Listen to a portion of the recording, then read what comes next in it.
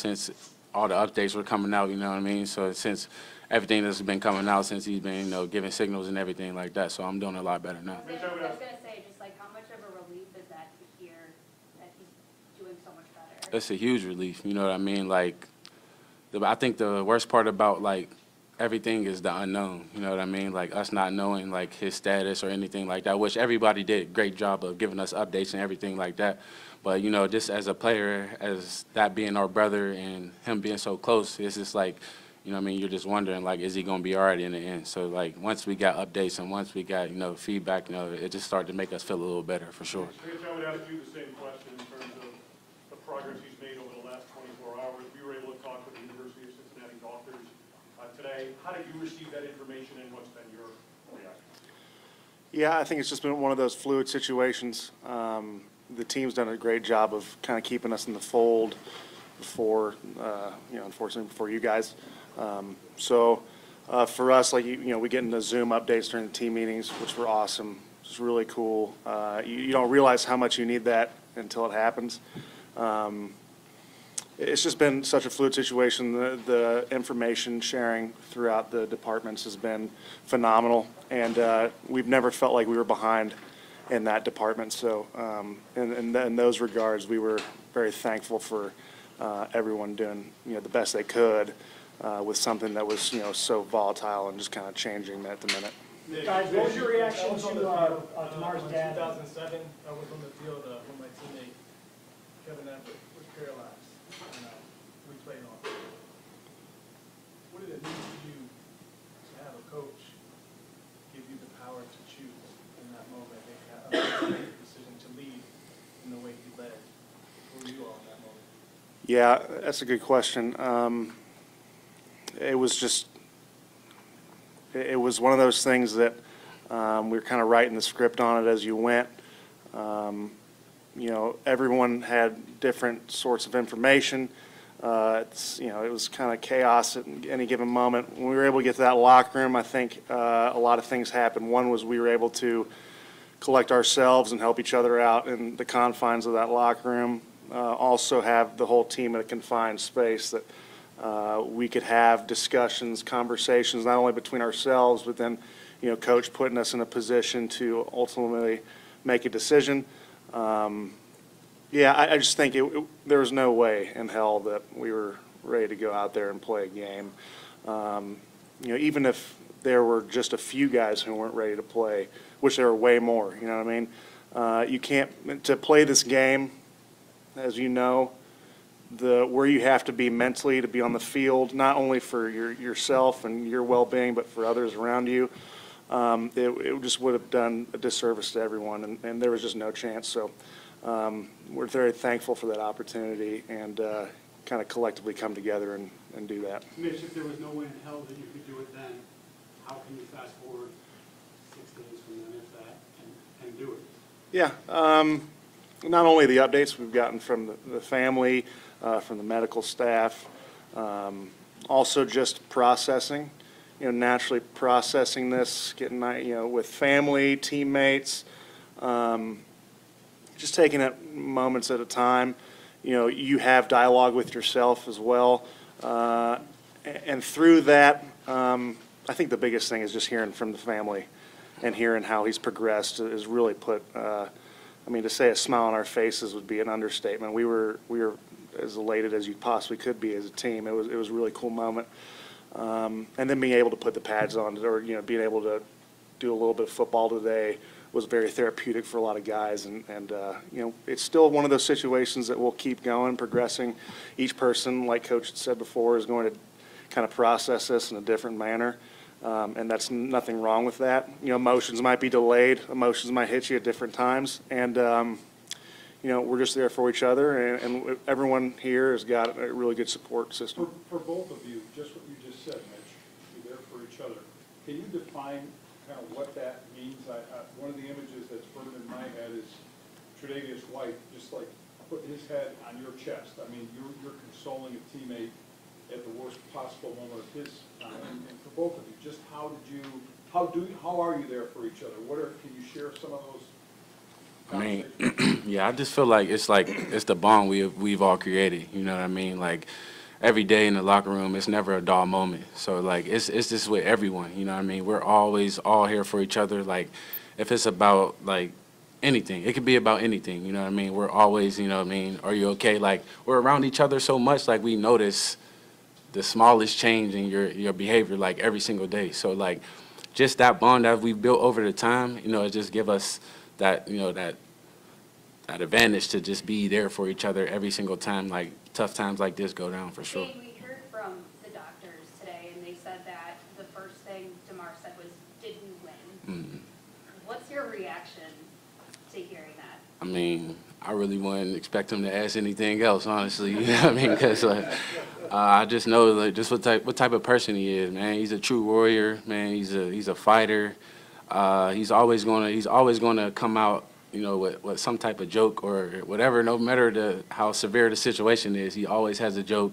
Or you know, I know the first thing he'll say to me when he get back is something crazy. I just know it. I can't wait for it. Honestly, that's what I'm really waiting for. But you know what I mean? That's just the type of person he is, man. He's always wants to win. He's a true fighter, and he's a warrior for sure. Well, after week 2, I believe, you know, you were on the other end of this, getting loaded into an ambulance yourself. Mm-hmm. And if I remember right, Damar was right there on the back, next to the backboard, Mm-hmm. talking to you. What did he say to you then that maybe kind of rings in your head?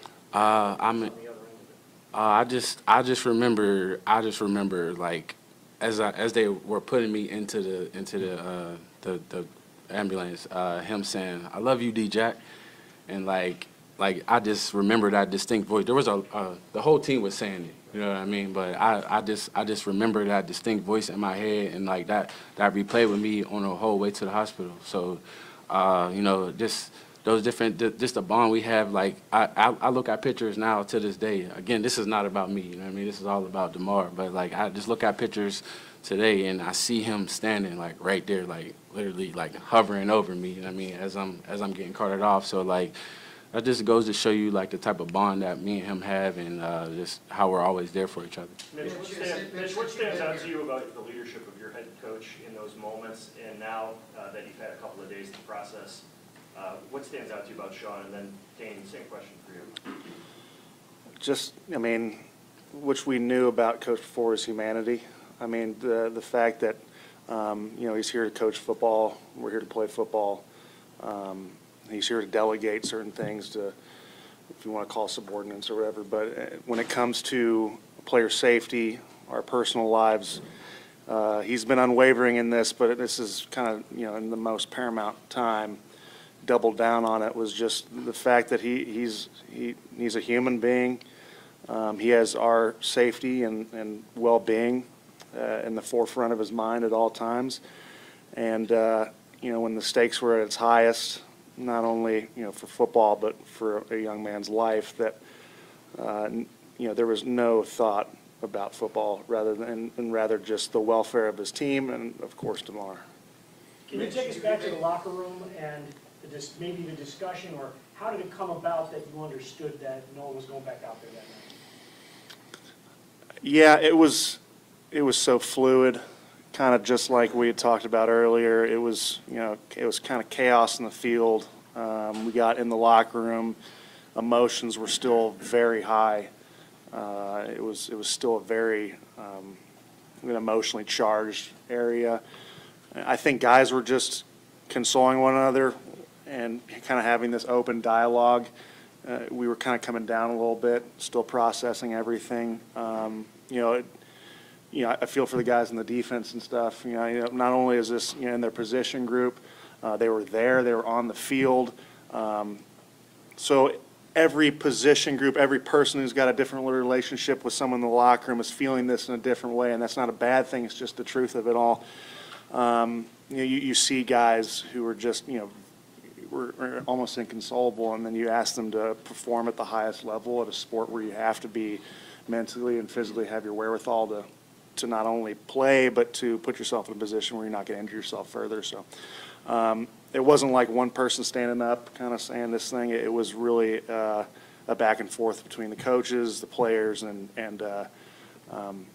it was pretty cool to see. That's the second time you've said that in this news conference about having the wherewithal and the focus, not even from a win-loss perspective, but to essentially protect yourself and protect others during the course of an NFL football game. In light of everything that's happened, and Sean and Josh talked about, you know, essentially the message that if Damar would want you guys to go out and play. How difficult is it to achieve the level of focus now that you need to prepare for something? Like I said before, it's been so fresh for these 48 to 72 hours.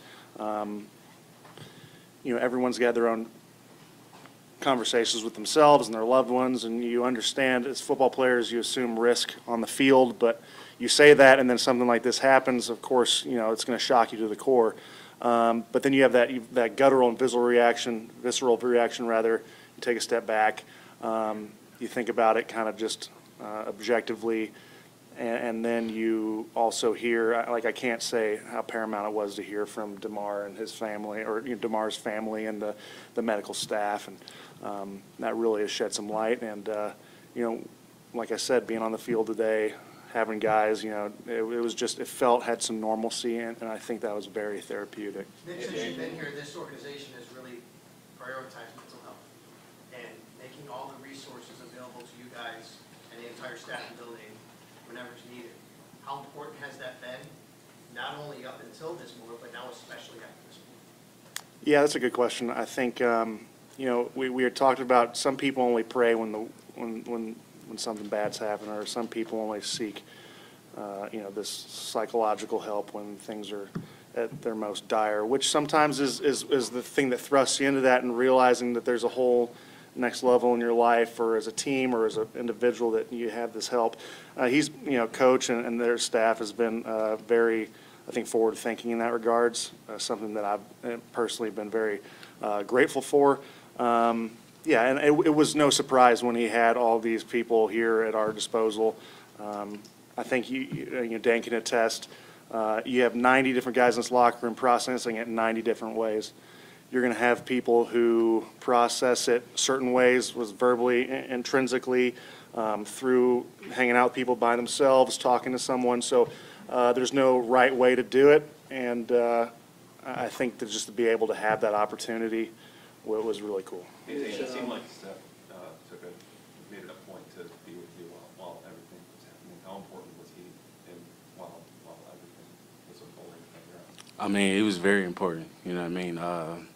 He just made sure he was by my side, you know what I mean, because he knew how significant our relationship was, you know what I mean? So he just made sure he kept reaching out to me, checking up on me, as well as everybody else on the team did as well. Like, a lot of people know, you know what I mean, our history and our background. So a lot of guys were coming up to me and, just making sure I was good, just checking on me for sure. So I appreciate that a lot. Dave, considering how long you've known Damar, like you just referenced, a lot of people are getting to know him, a lot more about him for the first time. Is there a story or something you want people to know about Damar from all the time you spent with him? I mean, I can't think of just of a story. There's so many. I mean, so many times in college and stuff like that. But just a person as who he is, man. He's a giver. He's a fighter. He's a warrior. He's an encourager. You know what I mean? Just for one thing, like his Chasing Millions Foundation, like, man, that's big. I remember, like, even going all the way back to college, you know what I mean, where he wasn't allowed to, you know what I mean, be on the forefront of it because he was in college, where his dad had to take most of it. But, like, that's just always what he wanted to do. You know what I mean? He always wanted to give back. He's always wanted to help. He always, like, looking for the next opportunity to just be a light to someone who wants to be in our position. So, like, that's just him, you know what I mean? Like, just thinking of it makes me smile, because I know once he gets back to himself, like, he's going to be looking forward to helping out so many others. Speaking of the foundation, To follow up on that, just knowing the community that he gets back to so much, are you able to kind of imagine what it might be like for him when he realizes, how much money has poured in, what he can do camp-wise, toy drive-wise, all of that now? Yeah, oh yeah, I just know he'll be, like, super excited, you know what I mean? Because, like, coming from where we come from, that's where he does most of his events and stuff like that. So, like, just coming from where we come from, I know, like, there's a lot of people who aren't as privileged to, You know what I mean? Just get the basic stuff, like when he just did his toy drive. Like a lot of those kids may not have had toys, you know what I mean, if it wasn't for that drive. I mean, I don't know exactly, but you know, that's just stuff that he's like willing to do and he wants to do. So I can't wait to see it happen. Speaking of the foundation, just what has it been like from your perspective to see the millions of dollars from people across the country donating to support him through all of this? Yeah, I mean, it's just been great for me to see, you know what I mean, because like I referenced before, I just know like he's going to do so many amazing things with that, you know what I mean? I just know that like he probably has no idea about it now, but like once he finds out, you know what I mean, how much money that was raised and how many people supported him, I know like those thoughts are just going to start going in his head of what he can do to help out others, you know what I mean? It's never about him, you know what I mean? I can tell you from my heart, just knowing him, that I know that he'll do a lot of great things with everyone that supported in this foundation for sure. Mitch, you can't be in 60 living rooms of your teammates, but what do you think the conversations are like and have been like this week with players and their families? Yeah, I don't know if it's totally fair to speculate what other guys are going through. That's not fair. What I can assume is, you know, just I know early on, those first 24, 48 hours, I think guys spent time with each other. That was huge. Processing it out loud, especially guys who had gone through it together. Yeah, I don't know how to totally answer that question. I assume that everyone's kind of going through this shock and awe at first, kind of having this huge emotional come down, and then kind of analyzing it in their own way, thinking about it, and hopefully, you know, working through it. Mitch, we all know that Coach McDermott is just the ultimate players coach, and you know he's always finding a way to find some inspirational motivation to say to his team. What has been his message to help you guys cope with what has happened? Yeah, I think the coolest thing about this is that more than anything, his vulnerability has been huge for us. You know, this sport at times can be such a macho, tough man thing, and I think when you look at this team room, that no one had any macho left to give. We were all just trying to process this together, and I think he was just such a good figure to kind of see how he was coping with it, his vulnerability, his emotions at times, which he had already spoken about, kind of gave us the opportunity to just let our guard down. And I think that's the biggest thing this whole time, is being able to let your guard down so you can heal and without having any wall to hold you back. And it's obviously been just an emotionally driven and so up and down. You just took us through what the last few days have been like for you. So what is it like in the meeting rooms now as you guys are preparing? How are you staying focused? I know you guys you seem drained a bit because of having to do it. Yeah, I think, you know, Coach McDermott's been talked about a lot. You know, the assistant coaches have also played such a paramount role. Like I'd said before, each position group might be feeling this differently. Everyone's feeling it, there's no doubt about it, but it might have touched home a little bit more with some position groups than others. I think when you start game planning for the Patriots, you open up with just like echoing what Sean's message was at times, which was, hey, if you need a moment, it's cool. This is uncharted territory for all of us, and we're here for each other. You know, this season has been it's been a roller coaster of a season, not only as a community but as a team. You know, nothing can quite, you know, I don't want to say live up, but reach what this has meant to us. But, you know, let your guard down if you need it, and guys will be there for each other. Mitch, in the nature of the NFL, is it in any week of the season, every player's first priority is normally the game that's upcoming? This week, you guys that has not been your priority, and now you have to shift gears to prepare for a game.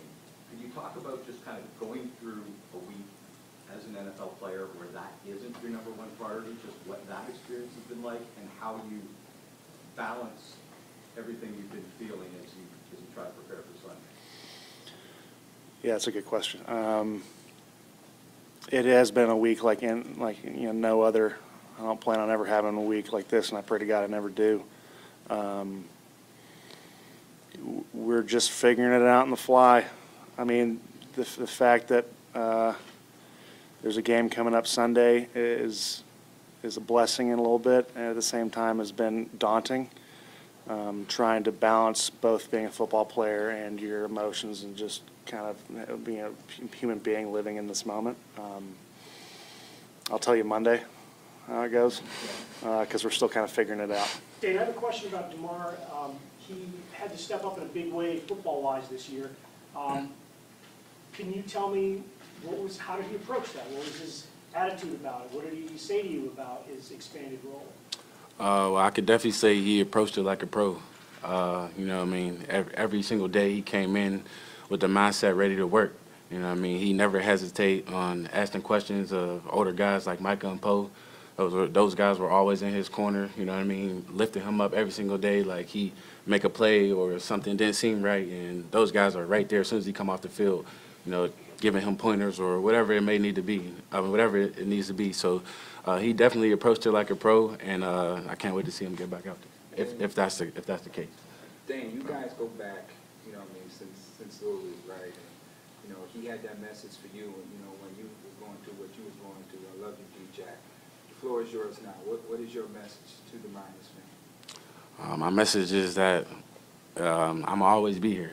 You know what I mean? No matter what, no matter the situation may be, if it's good, if it's bad, or if it's in the middle, I'm always be right here and doing everything I can to help. You know what I mean? I reached out to his family, doing whatever. I wanted to be there at the hospital with him if I can, but you know what I mean? That wasn't the case. But still, no matter what, I'm going to always be here. I'm going to be a brother to him. I'm going to be a friend to him, a friend to his parents, or just anything that they need from me, I'm here for them for sure, 100%. Dane, we heard from the doctors earlier today, and they said that they wish that everybody had parents like Damar's parents, and Damar has expressed how much his family needs him and how they had him when he was young, and they just taught him so much.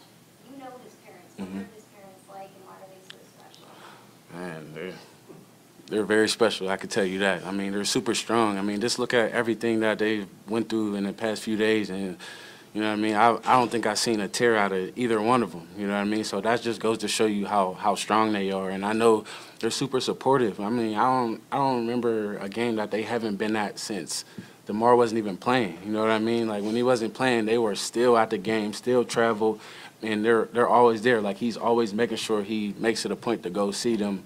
I mean, he probably gonna see them right after the game, but it's just special because, like, when you're on the field at that moment, like, you know what I mean, like, and you got your mom and your dad over there, I mean, just waiting for you to come over, and like, it just gives you a little more, you know what I mean? It's just a special moment. So like, their bond and like everything that they do together doesn't go unnoticed, and as well as his little brother.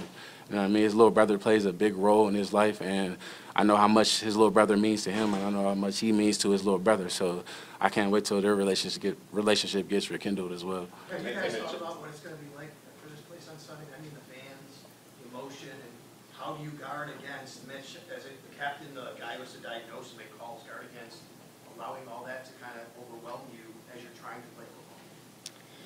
Yeah, I think everyone will be looking forward to getting that first snap out of the way. I think just in a regular game, there's nothing more nerve-wracking than the national anthem. Just the adrenaline's high, the anticipation. Now that might be speculation, and it might just be me. But I think, you know, of course, the fan outpour, no doubt, will be tremendous for Damar and for this team. And you know, I think once we start getting into the flow of it, it'll feel like football again. And I think people are really welcoming that. Hopefully that experience, and if some people don't feel that way, it's okay. You know, it's one of those things that we're just going to kind of ride the roller coaster per se and see how this plays out for a lot of guys, and it'll be kind of an ever evolving situation. Hey Mitch, it seems like right from the jump you kind of jumped into the role of being a source of strength, whether it be for Trey on the field or even how you're just talking about the situation now. I guess two-part. One, where does that come from for you? And two, have you given yourself time to process it yourself? Yeah, I think you're giving me more props than I probably deserve in this instance. Yeah, you know, it's a twofold thing. You can't hide the emotions on the field. You you know, part of me wishes that moment between Trey and I was in the locker room. You know, part of the, you know, I don't know if it's fair to either of us for that, but at the same time, it did show the world that how, you know, what kind of situation this was. So it's a double-edged sword because the stakes were so high that you guys had no choice but to, you know, find their true emotions just because that's a brother on the field for a lot of these guys and for all of us, you know. So I'm just trying to do my job as a guy on this team. I think there's a lot of guys who stood up in a way that, even if they're not captains, played such a paramount and pinnacle role in a lot of guys coping with this. And you know, it's one of those things that, you know, even after this game, it's not going to be, you know, snap of the finger, we're all good. It's going to be one of those things that we kind of grind through. And if anything in this, you know, this season has just been a one after the other, this kind of domino effect of things that bring a team together. And this is just one of those, another one of those moments that, although the stakes at its highest, will just be one of those things. Dane, the way this team has supported you, the way this team has come together over the last few days, how proud are you to be a Buffalo Bill? Wouldn't want to be anywhere else, I could tell you that. You know what I mean? Just the way this team has come together, not even just supporting me forget me, you know what I mean? This the support of everyone, you know what I mean? The support of the players, the coaches, the families. I mean, my family at home are getting text messages, you know what I mean? Just wondering how he's doing and everything like that. So just the support of everyone, just the way we've all come together, you know what I mean? Nobody pointed fingers, nobody, you know what I mean? You know what I mean? It was just a total amount of support from everyone, top to bottom. That's a very powerful moment, but it seems like he's been doing that all the time about telling guys how he feels about them. Mm-hmm. Do you know when he started to realize that about Damar, that he's good at expressing that to people, just his care for other people? Oh yeah, I mean, it's been like that since college, you know what I mean? Like every time we left each other or every time we would go on the field, like before in pregame warm-ups, we're always like finding each other. It doesn't matter what moment it is, but we always make sure we tell each other we love each other, like before the game. So like that's just been in his character, and I'm sure that has a lot to do with his mom and dad, you know what I mean, the way he was raised. So I mean, it's as much as I can remember, it's been like that. Thank you. Appreciate it. Thank you.